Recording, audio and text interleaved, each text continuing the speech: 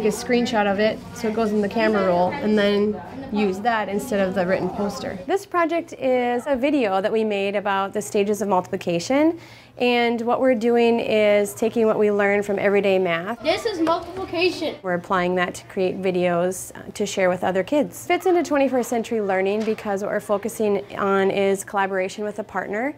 They're working on creativity skills, how to make a video, an instructional video, interesting. I guess it could be kind of hard with like showing how you do it. I mean, everybody may do it differently. It was kind of a little weird at first, but then I got used to making the different clips. Like, it took us like 10 minutes to make each little clip, and then we got a 3 minutes and 48-second video. We put like a multiplication graph in our PowerPoint, and we recorded sound, and so I think they would understand it a little bit more. iMovie, you can take different clips of it. Well, instead of just you can have it all on hand before, so if in case you make any mistakes, then you don't have to make the mistakes in front of the class. You can make them on here, and then you can just change the mistakes. We're gonna see how to do multiplication and how we do it, how Andrew does it, and some strategies.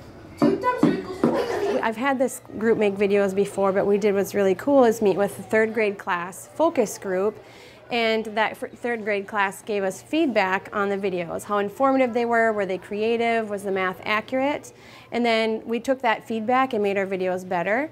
And then after that we met with the 5th grade class and we did the same process. Creativity 4, informative 3. They would give us a sheet back with all this stuff that, how many stars would you rate this? When we went with the 5th graders, they gave us a lot of feedback, and then we changed little things, but then I think we made our video pretty perfect. Well, they said we were pretty creative, the 3rd grader said, and the 5th grader said we should be more creative. I realized it's not really that tricky to make a video. It's kind of almost easier than just presenting something to the class, because you can have everything here and you know how much time you have to make it.